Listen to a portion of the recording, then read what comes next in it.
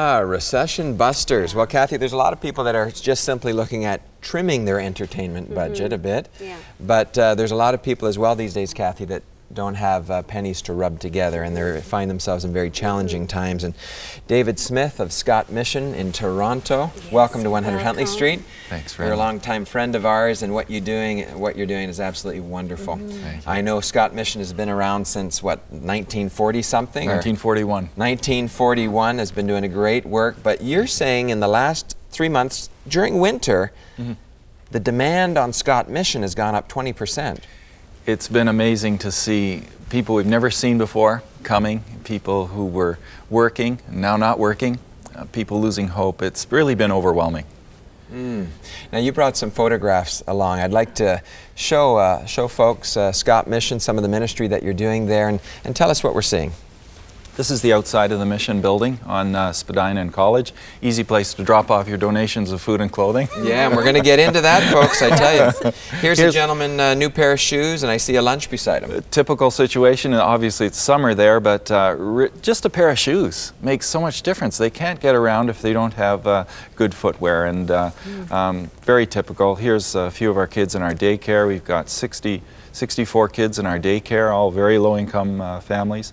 And summer camp up in Caledon for 600 kids every summer. Really fantastic. 600 kids, and they get go them there, out of the city. They go there for $25. You can't get a deal like that anywhere. Oh man! And here's a mother. It looks like here's a mother and her 2 kids coming out of the food bank, dragging their blessings with them. Yes. 300 meals every morning for our homeless men and women, and they're prepared. We have 4,000 volunteers every year. Oh, really? Isn't that wonderful? Here, they just have a great time making these meals. This is God at work. This is a Christian community at its best.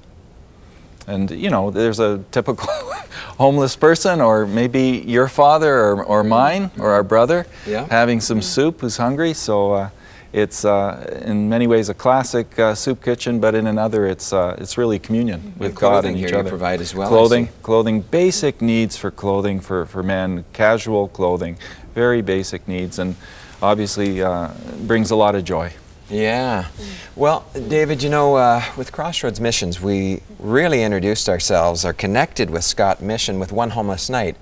Well, God laid on our hearts several years ago to find those organizations across Canada that are Christ-centered, that are working with those that have fallen upon hard times, that perhaps find themselves homeless. And Scott Mission is one of those great organizations. In fact, on our website, I want to mention this, at the crossroads.ca website, if you go to One Homeless Night, you can see a listing there of 31 organizations from coast to coast in Canada that you can connect with, and I'm sure they have a food bank and a clothing bank. You might be wondering, well, I just don't know where to help, but here's a place you can certainly start.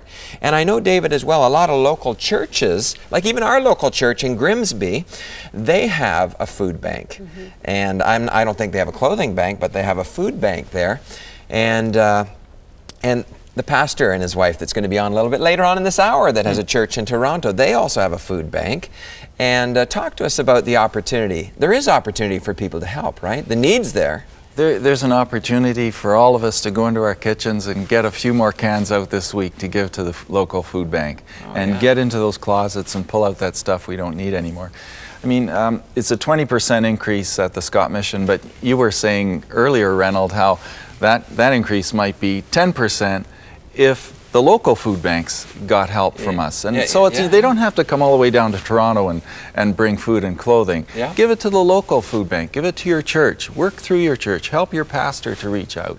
And, you know, I always like to say, with 2 million working people in Toronto, imagine if everybody found an extra $100 a year. Solved. 200 million in 1 year. Imagine if we did that every month. Wow.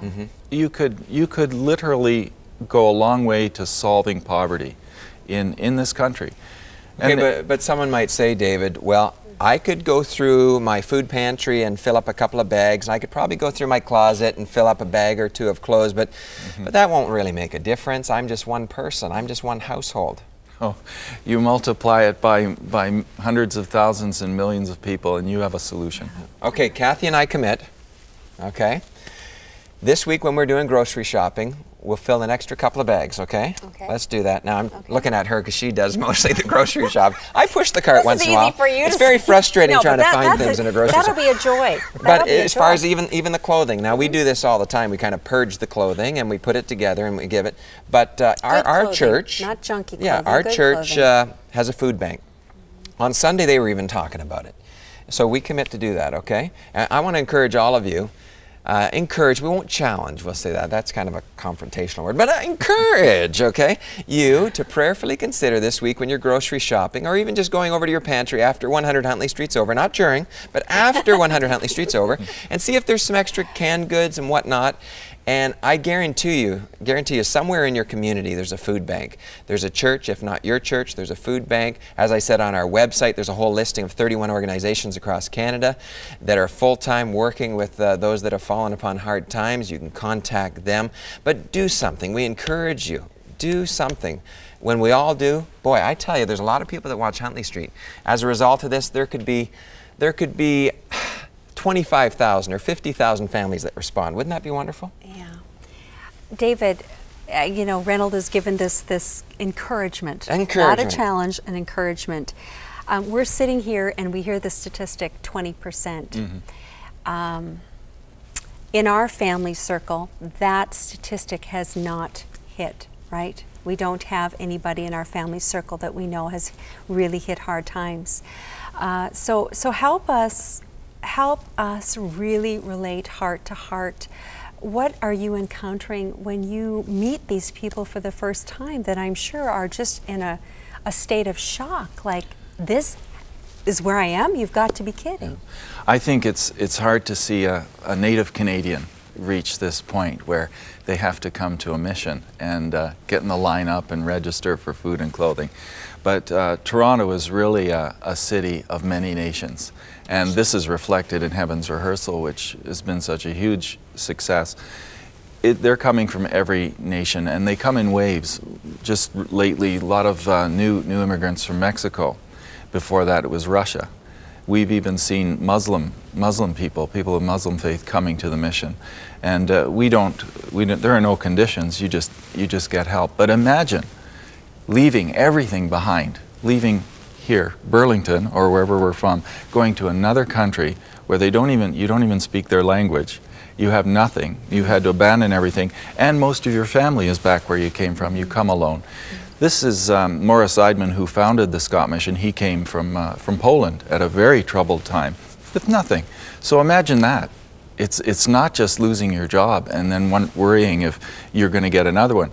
It's having every possible barrier erected in front of you as a newcomer into this country. And if we don't have our newcomers, we aren't going to have much.